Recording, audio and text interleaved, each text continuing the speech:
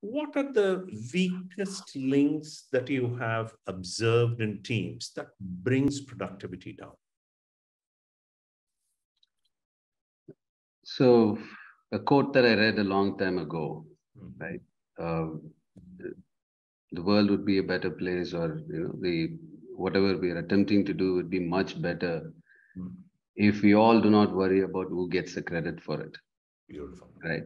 So I think one of those things that we're all worried about, including me, and I'm sure there are many accomplished leaders who've said this too, is that hey, at the end of the day, who gets the credit for it, right? So that kind of thing, it sets back people. That as soon as you're thinking about credit, automatically there is a bit of territory that is established.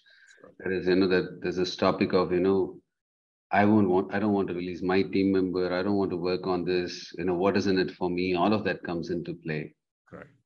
So I've been, I've done that. I'm party to it. And now that I am managing a team, I look at myself, who used to do that 15, 20 years ago as a manager who was just being promoted, and tell myself that if I had not done that, I could have fast tracked my career much faster than I have now. So that's one of those areas that I think is a major cause for conflict, concerns, all the delays and beautiful.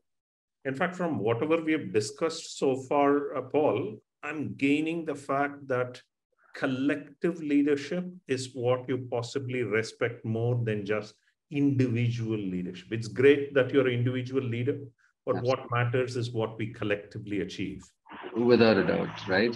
Because this is not a one team sport. It's a league, right? In a league, every team has to be really good, and it has to work.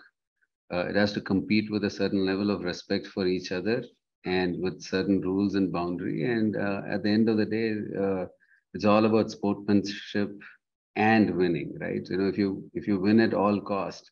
Correct. And some of the greatest teams, we used to love West Indies for that reason, right? They win, they celebrate. They lose, they still celebrate. Correct.